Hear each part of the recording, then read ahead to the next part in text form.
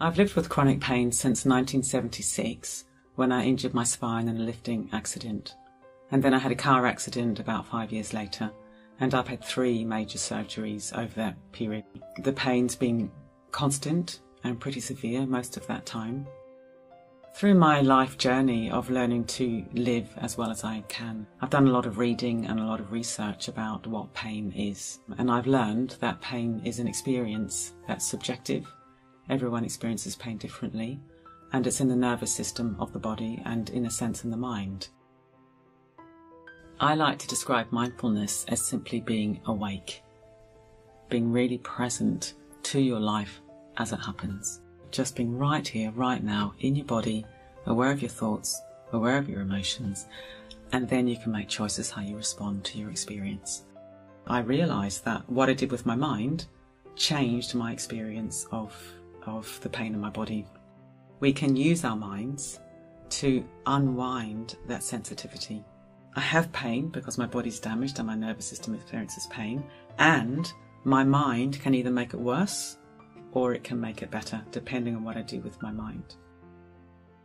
Mindfulness as a treatment, for example, in mindfulness-based pain management, which is the program that I've developed, it's really very, very simple. Hard to do, but very simple conceptually. And it is this idea of being really present to your experience. If you've got discomfort in the body, if you've got pain in the body, it's learning to turn towards that experience and to come into a relationship with it. We have lots of methods to train in that. We've got meditation practices, body scanning, breath awareness, learning to work with your thoughts, learning to work with your emotions. And when you come into a relationship with it, you can make choices about what is the appropriate next step.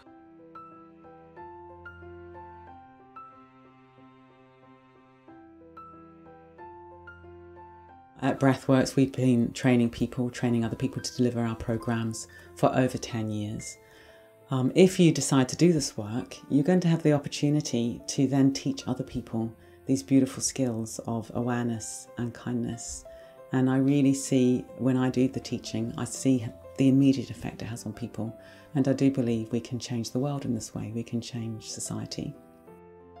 So I just finished the first week of the teacher training here at Loka, and I really enjoyed it because the teachers are masters in mindfulness, because they are great examples themselves, being mindful, being kind. At Breathworks, we've got quite a lot of evidence now, both qualitative and quantitative, showing that our program is effective. It improves self-management, the ability for people to manage their own condition, improves the ability to function despite pain. I now, finally, after 38 years, I've learned how to manage my pain well, and I've learned how to create the conditions in my life to support what I want to do with my life, and to bring my pain with me in such a way that it doesn't dominate. There's a very important distinction between pain and suffering. Pain you can live with. Suffering is where you are kind of tormented by the pain. So you can have pain without suffering. And that's very much what we teach in mindfulness training. How to accept the pain and reduce or overcome the suffering dimensions to that pain.